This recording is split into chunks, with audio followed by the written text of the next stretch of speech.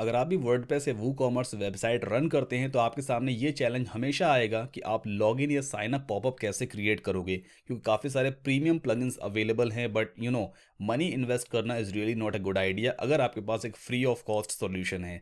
सो इस वीडियो में मैं आपको बताऊंगा कि हम किस तरह से फ्री ऑफ कॉस्ट प्लगइन की हेल्प से इस टाइप का एक ब्यूटीफुल लॉगिन और साइन अप पॉपअप क्रिएट कर सकते हैं, जहां पर लॉगिन टैब होगा। यूज़र अपना ईमेल या यूज़र नेम और पासवर्ड एंटर करके अपने वर्डप्रेस या वूकॉमर्स अकाउंट में लॉगिन कर सकता है, या फिर कोई भी नया यूज़र साइन अप टैब पे जा करके इस छोटे से फॉर्म को फिलअप करेगा, जहां पे ईमेल एड्रेस फिल करना होता है, first name last name fill करना है, पासवर्ड क्रिएट कीजिए and he will be able to successfully log in into your WordPress website. और अच्छी बात यह है कि जब भी कोई यूज़र आपकी वेबसाइट में लॉगिन करेगा, जैसे मैं आपको देखिए एक बार लॉगिन करके दिखाता हूँ, तो यहाँ पर आप देखो तो यूज़र की प्रोफाइल फोटो भी फैच हो जाएगी, साथ ही साथ में यूज़र का फर्स्ट नेम डिस्प्ले होता है with the word hello, like hello Saddam. और यहाँ पे आपको माय अकाउंट का मेन्यू मिलेगा, साथ ही साथ में लॉग आउट का भी ऑप्शन डिस्प्ले हो जाता है। और ये सब कुछ हम करने वाले हैं with just a free plugin. सो अगर आप भी इस टाइप का लॉगिन या साइन अप पॉपअप क्रिएट करना चाहते हो तो आज के इस वीडियो में आपको आपकी प्रॉब्लम का सोल्यूशन मिलने वाला है। मैं हूँ आपका WordPress instructor Saddam Qasim. Without wasting much time let's start this video. ये है हमारा वर्डप्रेस का डैशबोर्ड। नाउ यहाँ पर हम एक फ्री प्लगइन को इंस्टॉल करेंगे, तो आपको सिंपली प्लगइन्स पे जाकर के ऐड न्यू पे क्लिक करना है। सर्च प्लगइन बॉक्स में हम सर्च करेंगे LOGIN login, then /SIGNUP sign up popup. आपको सिंपली इसी टाइप से टाइप करना है login /sign up popup.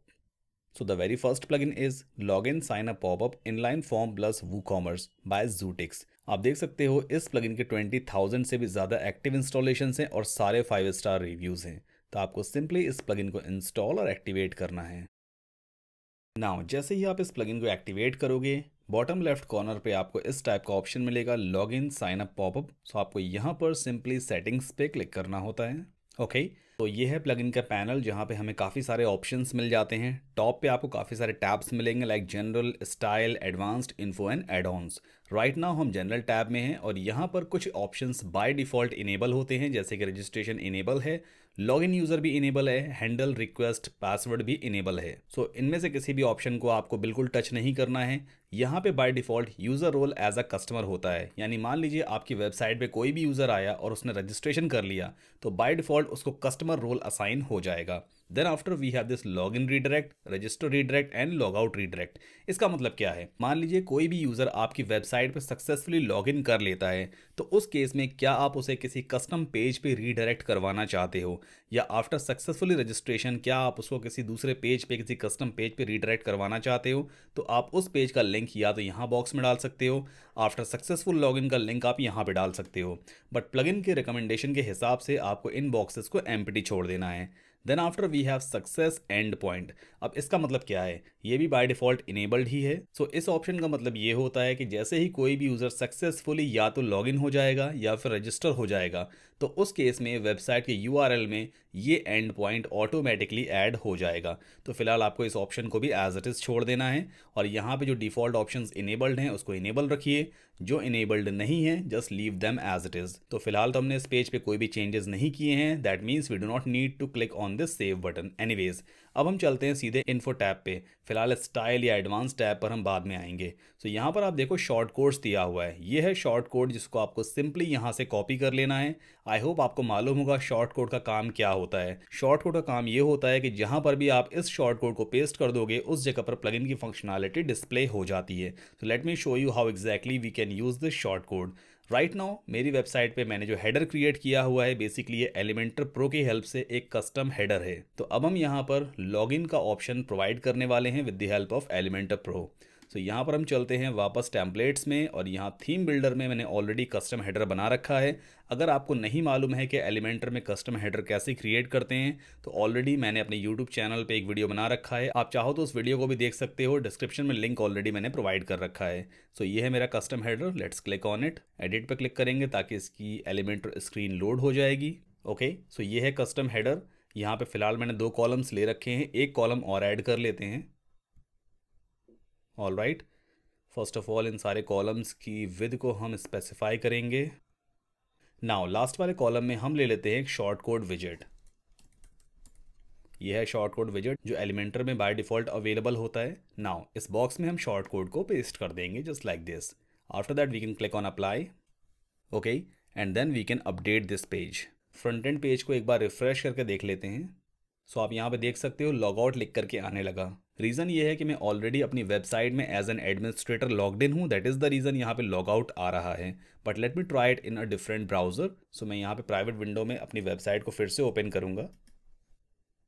Okay, सो अब आप यहाँ पे देख सकते हो मैं प्राइवेट विंडो में लॉग्ड इन नहीं हूँ, that is the reason login का बटन यहाँ पे आ रहा है। हम जैसे इस पर क्लिक करते हैं इस टाइप का पॉपअप आपके सामने आ जाएगा। अब यहाँ पे मैं सिंपली अपना यूज़र नेम और पासवर्ड एंटर करके अपने अकाउंट में लॉगिन कर सकता हूँ।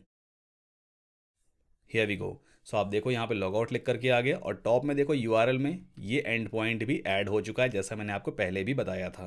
अब चलिए इस मेन्यू को थोड़ा और अट्रैक्टिव बनाते हैं। यहाँ पे फिलहाल आप देख सकते हो लॉग आउट ऊपर चला गया, मतलब इस मेन्यू से अलाइंड नहीं है। तो इसको अलाइनमेंट करने के लिए फिलहाल इस प्राइवेट विंडो को हम बंद कर देते हैं और हम चलते हैं अपने एलिमेंटर स्क्रीन में। तो यहाँ पे कॉलम की सेटिंग है, कॉलम में हम कर देंगे वर्टिकल अलाइन को मिडिल, ताकि जो कुछ भी कंटेंट हमने इस कॉलम के अंदर पुट किया हुआ है वो ऑटोमेटिकली वर्टिकली मिडिल अलाइन हो जाएगा। Okay, then we can update this page. Now let's refresh our front page. देखिए सेंटर में आ गया, ठीक है। अब दूसरा सबसे अच्छा तरीका और भी है जो मैं आपको बताने वाला हूँ। सो राइट नाउ हमने शॉर्ट कोड की हेल्प से लॉगिन पॉपअप को डिस्प्ले करवाया है। अब शॉर्ट कोड को हम यहाँ से हटा देते हैं। So let's delete the entire column. इतना करके फिलहाल हम अपडेट कर देंगे, इस पेज को सेव करेंगे। अब मैं आपको बताऊंगा कि हम लॉगिन साइन अप पॉपअप को as a part of menu कैसे बना सकते हैं, यानी वो मेन्यू में ही डिस्प्ले होगा। सो हम चलते हैं वापस अपने वर्डप्रेस के डैशबोर्ड पे। ओके, अब हमें सिंपली जाना होगा अपीयरेंस में and then you need to click on menus. आपने प्लगइन ऑलरेडी एक्टिवेट कर रखा है and that is the reason यहाँ पे आपको एक नया टैब मिलेगा, लॉगिन साइन अप पॉपअप। इसको एक्सपेंड कर लीजिए। अब आप देखो बाय डिफ़ॉल्ट यहाँ पे कुछ मेन्यूज़ पहले से ही बने हुए हैं, जैसे कि लॉगिन है, रजिस्टर है, लॉस्ट पासवर्ड है, लॉगआउट है, हेलो यूज़र नेम है, यानी वर्डप्रेस का यूज़र नेम डिस्प्ले करवाएगा। यहाँ पे हेलो फर्स्ट नेम है, दैट मीन्स जो भी आपका फर्स्ट नेम सेट किया होगा आपने वर्डप्रेस में वो डिस्प्ले करवाएगा। और यहाँ पर माय अकाउंट पेज का भी एक मेन्यू दिया हुआ है। सो फर्स्ट ऑफ ऑल हम यहाँ पे ले लेते हैं लॉगिन को, ऐड टू मेन्यू कर देते हैं।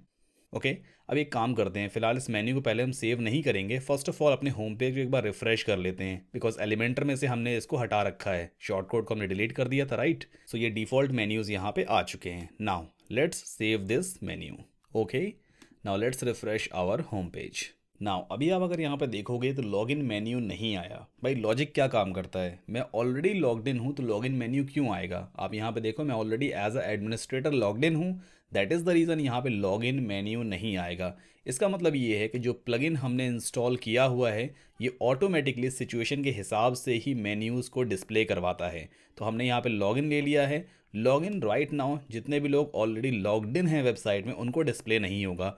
वहीं अगर मैं प्राइवेट विंडो में इस वेबसाइट को ओपन करूँगा, so let me open it over here, तो अब आप यहाँ पे देखो लॉगिन आ रहा है, यानी अगर आप लॉग्ड इन नहीं हो तो लॉगिन मेन्यू डिस्प्ले करवाएगा, अगर लॉगिन ऑलरेडी हो तो आपको लॉगिन मेन्यू डिस्प्ले नहीं होगा। अब इसमें कुछ और ऑप्शंस भी हम ऐड कर लेते हैं, जैसे कि फिर से आपको यहाँ पे एक्सपैंड करना है एंड नाउ यहाँ पर हम ले लेते हैं रजिस्टर मेन्यू, ठीक है। लॉगिन भी डिस्प्ले करवाएंगे और रजिस्टर भी डिस्प्ले करवाएंगे। बट फिर से आपको बताना चाहूँगा कि अगर आप ऑलरेडी लॉग्ड इन हो, दैट मीन्स आप पहले रजिस्टर्ड हो चुके होगे उसके बाद लॉगिन हुए हो, तो आपको रजिस्टर मेन्यू भी यहाँ पे डिस्प्ले नहीं होगा जब आप ऑलरेडी वेबसाइट में लॉग्ड इन हो, ठीक है। तो मैं आपको वन बाय वन ये सारे सिचुएशंस को एक्सप्लोर करके दिखाता हूँ। Let's save this menu. हम प्राइवेट विंडो को फिर से एक बार रिफ्रेश कर लेते हैं। अभी देखो इस वाले ब्राउज़र में हम लॉग्ड इन नहीं हैं, दैट इज़ द रीज़न यहाँ पे लॉगिन मेन्यू भी आ रहा है प्लस रजिस्टर बटन भी यहाँ पे आता है। अगर आप रजिस्टर पे भी क्लिक करोगे तो भी यहाँ पे पॉपअप आ जाएगा और बाय डिफ़ॉल्ट साइन अप वाला टैब ओपन होता है। वापस चलते हैं अपने एडमिन स्क्रीन पर।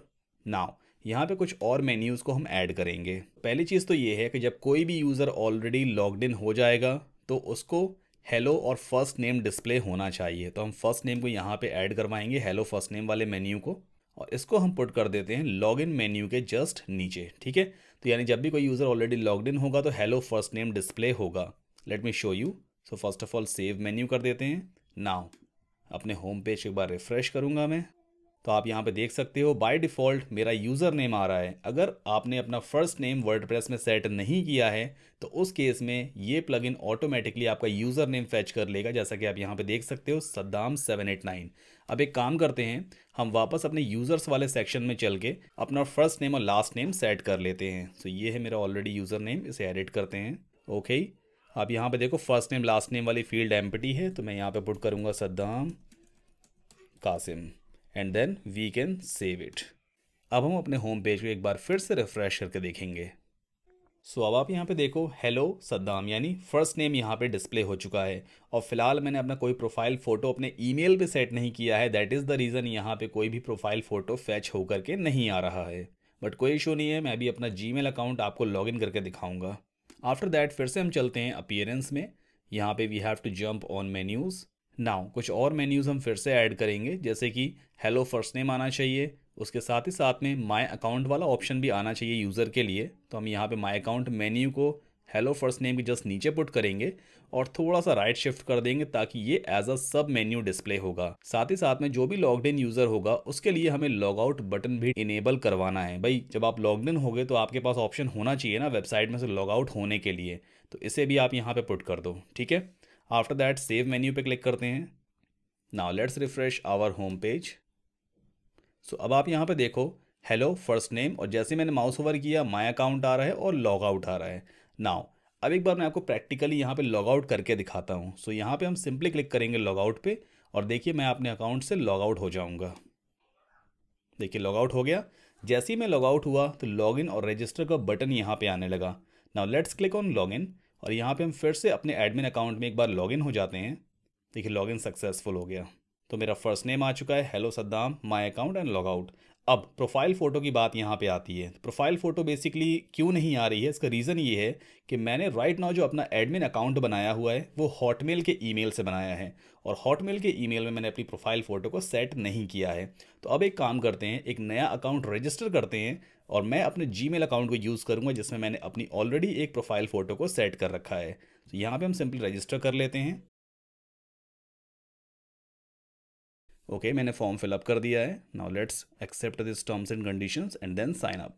देखिए रजिस्ट्रेशन सक्सेसफुल हो चुका है। एंड नाउ अब आप यहाँ पे देखो मेरी प्रोफाइल फोटो भी आ गई है और साथ ही साथ में मेरा फर्स्ट नेम भी फैच हो गया है, माय अकाउंट भी आ चुका है एंड लॉग आउट। बट यहाँ पे आपको एक चीज़ का ध्यान देना है। देखिए जब मैंने जनरल टैब में कुछ सेटिंग्स को किया था तो उस टाइम पे कोई भी यूज़र अगर हमारी वेबसाइट पे साइन अप करता है सो बाय डिफ़ॉल्ट उसको कस्टमर रोल असाइन होगा and that is the reason यहाँ पर मैंने जो दूसरा ईमेल यूज़ किया है जिसकी हेल्प से हमने अभी रजिस्ट्रेशन किया है, तो मेरा अकाउंट एज अ कस्टमर यहाँ पे क्रिएट हुआ है and that is the reason top पे एडमिन का बार नहीं आ रहा है। सो इस तरह से गाइज आप log in sign up popup free plugin की हेल्प से अपनी वर्डप्रेस या वूकॉमर्स वेबसाइट पे बहुत इजीली क्रिएट कर सकते हो। अगर कोई भी क्वेरीज या क्वेश्चन है just let me know in the comment section. अगर ये वीडियो पसंद आया please like this video and subscribe this channel इसी तरह काफ़ी सारे हेल्पफुल वीडियोज़ के लिए। Thank you so much and have a wonderful day.